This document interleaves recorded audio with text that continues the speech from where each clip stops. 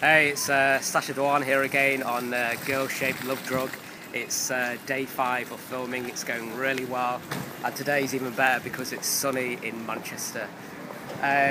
Obviously the film is set in Manchester. I mean, Manchester is really the key role for this project, and so far we've shot in some amazing locations. I think one of my favourites so far is the Manchester Cathedral. It's just absolutely beautiful. That's what's great about Manchester. There's some really hidden gems of places within all this modern architecture, and that's what my character does, is shows the character her certain places she's never seen before, and I get to share them with the audience as well.